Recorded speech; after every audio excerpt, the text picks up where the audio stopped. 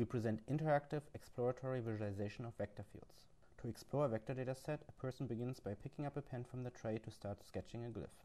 To create lines, she can use the picked up pen, one finger, two fingers, or a fist to create increasingly wide lines. If she's not happy with the result, she can use her flat hand to erase parts. When she has finished her glyph, she puts the pen down again.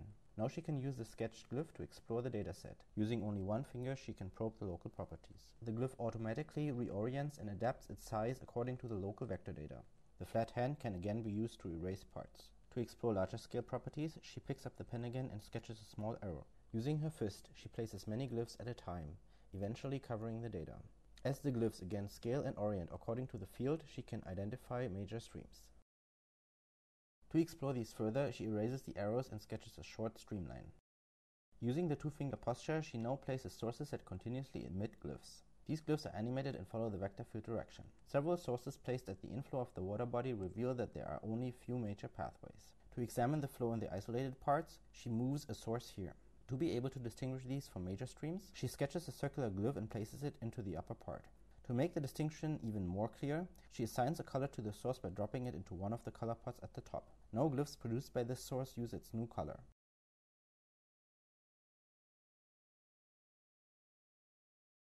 Interaction using these simple hand postures on a large, touch-sensitive wall display makes it easy to quickly get an understanding of a new dataset.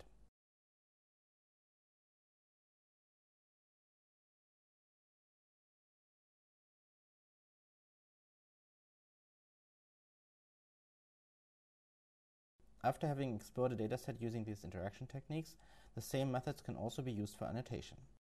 Being able to sketch custom glyphs makes it easy to create illustrations adapted to a specific type of data.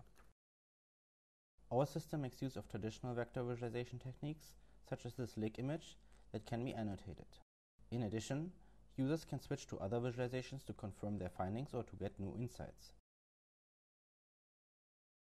Further annotations using glyphs drawn for specific regions can be added to complete the image. In summary, we have presented a system for interactive exploratory visualization of vector fields on large, touch-sensitive wall displays.